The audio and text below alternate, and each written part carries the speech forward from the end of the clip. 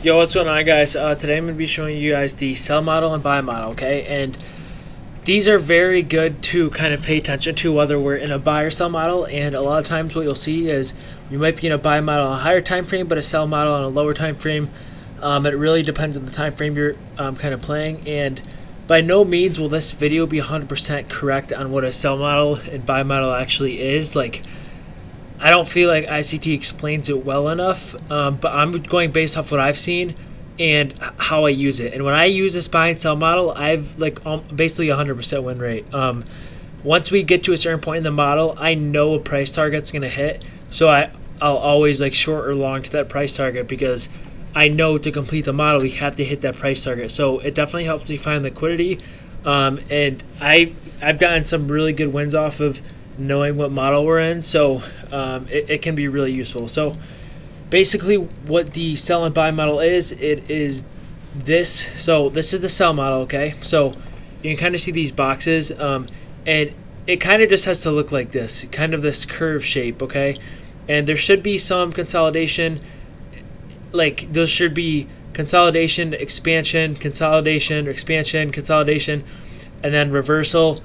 Like, this might be subjective, so it might be like on the way down we might not even get an entry. Like, as you can see, this might be a fair value gap entry, this might be a fair value gap entry, this might be a fair value gap entry.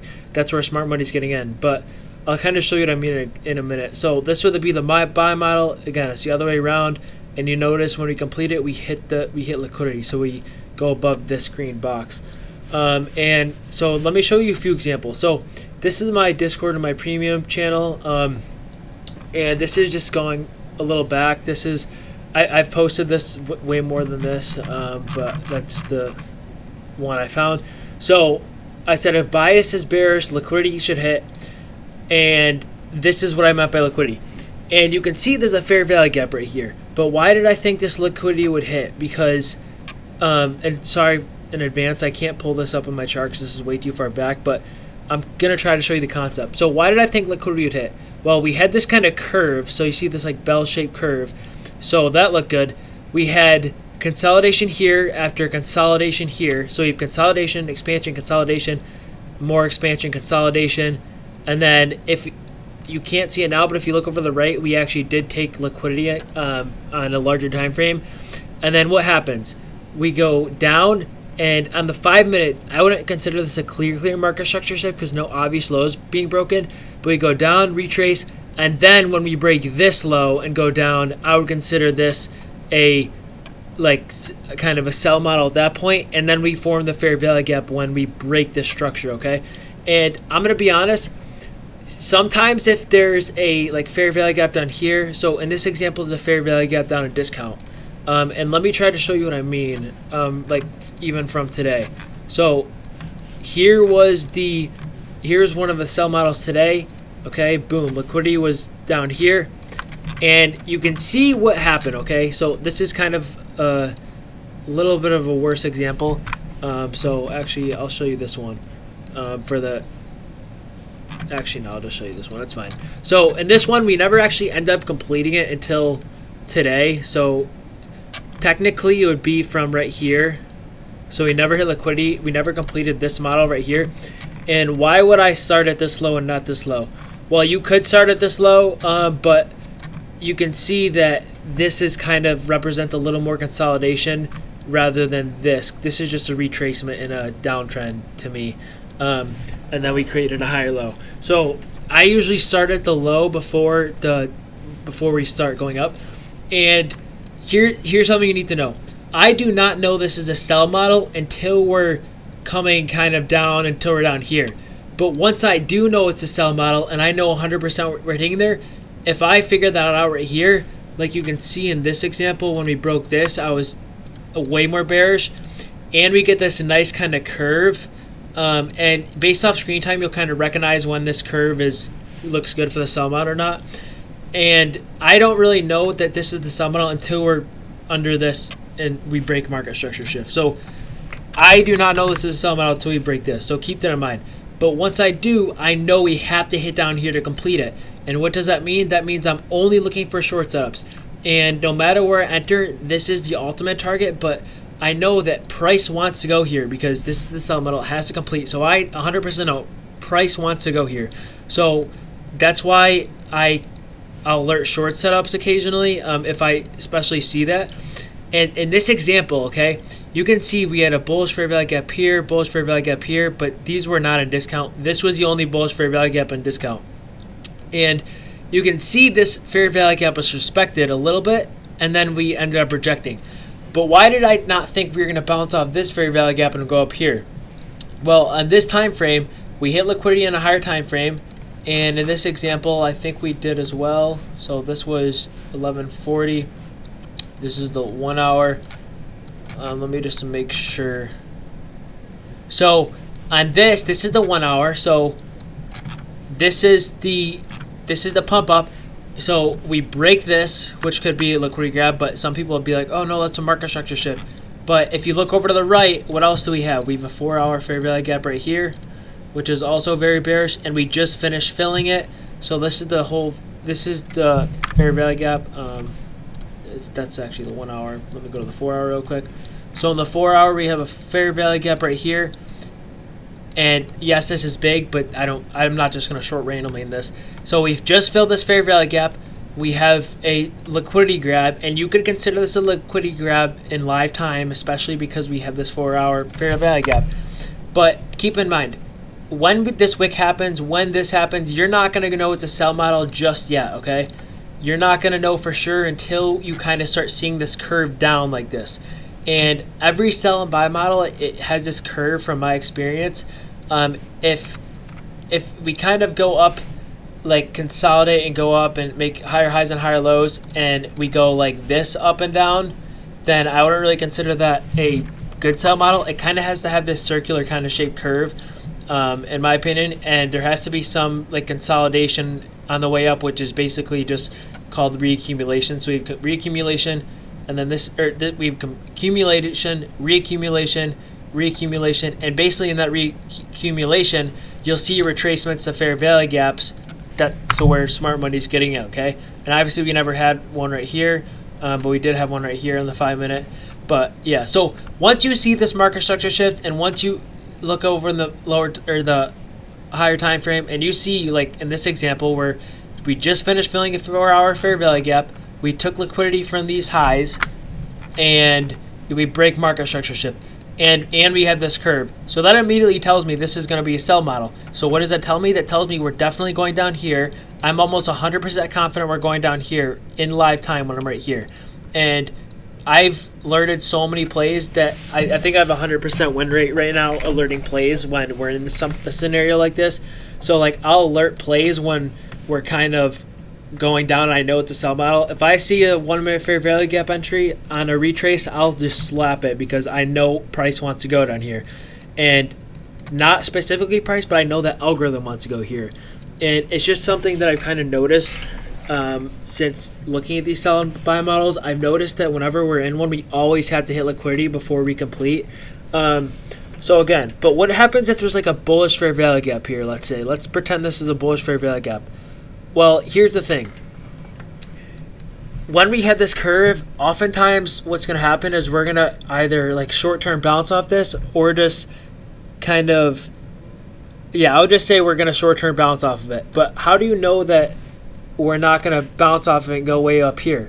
Well, that mostly is due to the higher time frame. So in this example, specifically in the 4 hour, you can see that we just filled the 4 hour fair value gap right here. Sorry, not right there. We just filled this 4 hour fair value gap, and there's no reason to go long.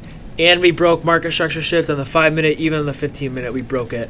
So in that example, kind of specifically, like, yes, you could probably counter trend scalp this fair value gap, but because of this curve and just stuff I can't really explain, more screen time on my part, I know we have to hit this.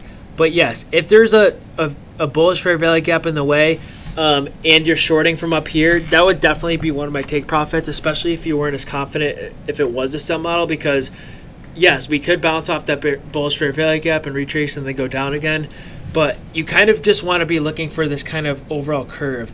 I would really go back test. You can find these in any time frame, and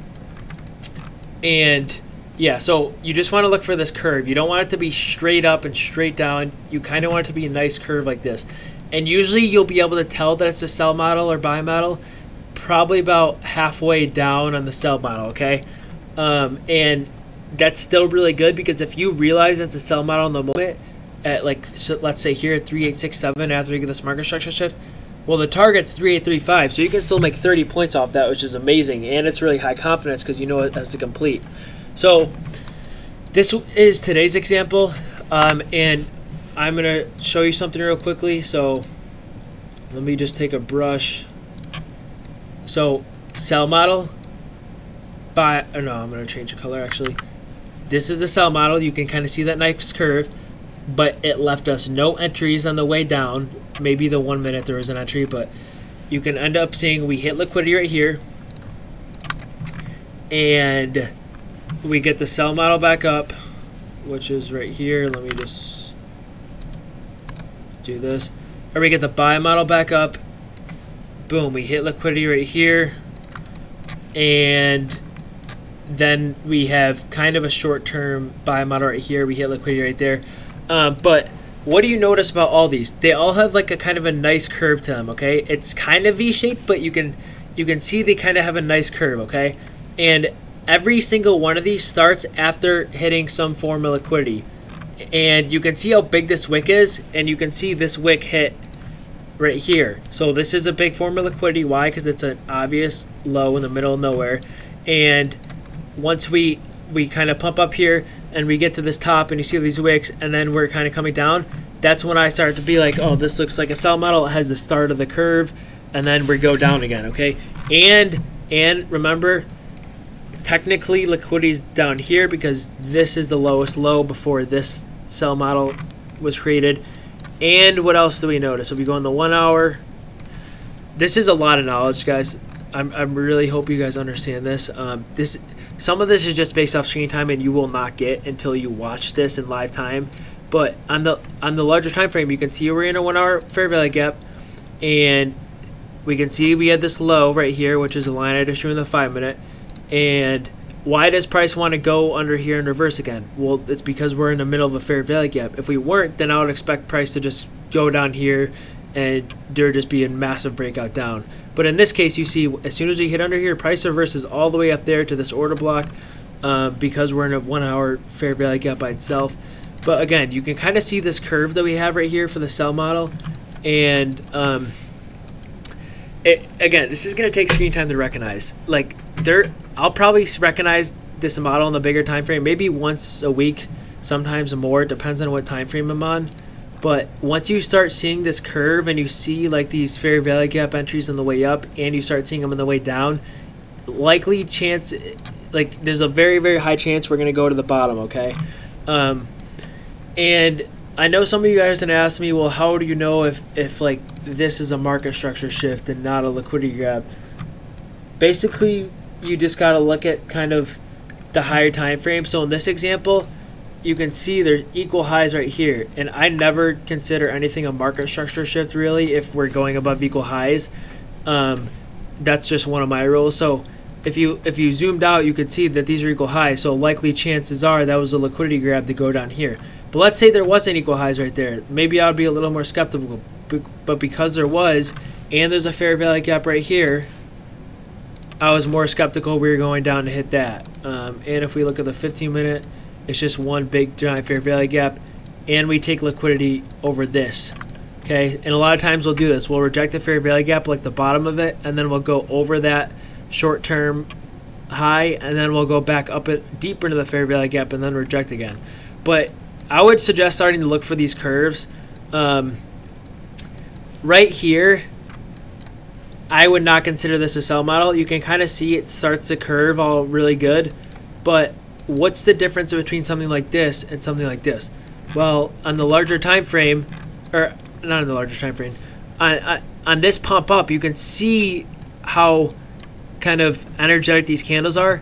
And what do you see? So we don't get any obvious lows here, okay? The only obvious low we get is right here. But you can see even we don't even retrace into these fair value gaps, and then we end up pumping up. And then this is earnings. and then we had fair value gaps on here, and based off of screen time, you can just kind of tell these are very, very bullish spots. And my screen just froze. Oh, there we go. And on this one, we don't really get any of these major bullish fair value gaps, okay? We get one right here, but what's wrong with it? It's not in discount, which is the first problem. And we get this tiny one right here, which we end up respecting for a little bit, but based on the curve in this sell volume, you can kind of just tell we're going down there. And you're not going to get this right away, okay? This took me probably a few months to start noticing the difference between why this wasn't a sell curve down at this point versus why this went down a little faster than this did. And it's really just looking at the higher time frame, seeing if we have any obvious market structure shifts, seeing the volume and the candles that were created on this. You can see how much volume there was and how strong and energetic these candles were. And yes, you could argue that these candles were strong and energetic too, but again, we're still in the 4-hour bearish fair value gap in the higher time frame. So this would be more of a liquidity grab to me because it's strong and energetic, and it's over an intermediate term high in a fair value gap. And like sometimes you're just gonna kind of you're gonna mix this up, okay? And I definitely did mix it up too. Like right here, you can kind of see this starts looking like a curve kind of, and then boom, what happens? We bounce. Well, why did we bounce? Well, on the 4-hour at this time, we never hit the bearish fair value gap yet, and usually a 4-hour fair value gap like this, that will usually end up going to hit. So if you keep that kind of in mind, that we haven't hit this 4-hour fair value gap way up here yet when we're here, and we're in a buy model on a higher time frame. Look, these are equal highs. We have this obvious liquidity grab from CPI, and if you don't know this is an obvious liquidity grab, then I would definitely advise you to study more. But we have this obvious energetic liquidity grab from CPI, and you can see this curve starts kind of playing out, okay? And here's the liquidity grab, here's the accumulation to go up, here's the reaccumulation in this fair value gap. So like just looking at that, we're in a buy model, a bigger time frame anyways. So you're still bullish when we go up here, okay? So going back to the 5-minute, knowing that we haven't hit the price target for that, why would we go way down here and then bounce? Yes, it could have been an inducement, but again, if you kind of look down in the 5-minute, all these fair value gaps were filled. There's not really any left over. This one was filled, this one was filled, this one was filled, this one was filled. So even if we did go down here, that would be bearish because all these bearish fair value or all these bullish fair value gaps are filled. So that's kind of why this kind of started curving out, but in the end we never hit liquidity. And it's going to take you screen time to start realizing stuff like this. You're going to see a curve and you're going to be like, oh, I think we're going down there. But you might be wrong because you need to really pay attention to the higher time frame. You need to see if we're in any bearish fair value gaps or a bearish order block on the higher time frame, or if we're below one. And usually if we're below one and we're very close, usually we go to hit it anyways. So you definitely don't want to short until we end up hitting it, or kind of look for these models until we end up hitting it. But again, I would just recommend kind of looking for these curves. You can see a sell model, buy model, we hit liquidity, and we hit liquidity right there. Sell model again. This is a good sell model too. And again, you're not going to realize in live time, you're not going to realize this is a sell model until we kind of break structure, like an energetic break. And in this case, this was the energetic break. You can see how big this candle was. So if we did retrace back here, you would have entered, but obviously you can see sometimes it leaves without entry. And after the market structure shift, this one's even cleaner because there's no bullish fair value gaps on this, okay? So there's nowhere you're really expecting a bounce. So it's likely, chances are, we're going to go straight down and hit this anyways. And as soon as we complete this model, boom, we reverse. And again, this has the same kind of curve I've been trying to show you guys to look for. So that's really helpful. And yeah, so target ended up hitting there. This is a buy model. This is a very pointy liquidity, and it had a really nice curve, and this was an obvious liquidity grab, and we had a very strong move up. So I just knew that was going to hit. That ended up hitting. I never posted that, but again, this is going to take screen time to recognize. I would kind of just go over examples, or maybe ask me in Discord like, oh, is this a sell model or is this a buy model, and ask me in live time, because you'll test my knowledge and I'll try to answer you in live time and I'll see if I'm right. But again, this kind of has the curve, but it doesn't hit liquidity. Why? Because this was a liquidity grab to go up in itself, so we're not going to form a sell model after we just completed a sell model in the higher time frame, which is this. Okay, so we have this sell model. We're not just going to form another sell model, we need a buy model now. So you can see we reverse under that, and then we create the kind of the buy model. Again, look for these curves right here. Again, you can see that curve, and you won't know this is a sell model until we kind of break major structure. So this isn't major in my opinion. We could have easily broke this, bounce off this bullish fair value gap and retest it. But once we break below this low, then you know that we just switched trends and now we're in a downtrend. So, and you can see it kind of exemplifies this curve. So where do you know we have to hit? We have to hit down here. And this ended up taking a while. We actually ended up having a big inducement model, and then we finally hit it. But again, it finally hit. Let me just show. So again, like right here, sell model. When do you know it's a sell model? Well, you know it's a sell model, one, when we totally knife through this fair value gap, and two, we form a short-term low, and then we just knife through that again. So you'll know it's a sell model by the time you get here, but there's still 50 more points to go off this sell model. So you could have shorted any time during here, and we have the curve. So that's kind of the examples I'm going to show you now. I could go on and on about this. This is going to take you screen time to get down in live time.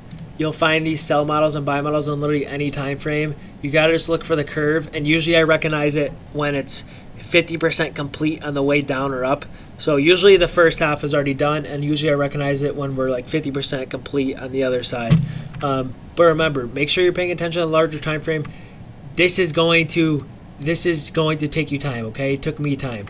Don't just be like, oh, this video is crap because I'm doing this all in hindsight. But trust me, these models I'm showing you, I shorted them and I longed them. Like these short models, I shorted all the way down here today, because once we kind of broke this low, I was like, yeah, this definitely looks like a sell model curve. I think we're 100% hitting there, and I shorted all that.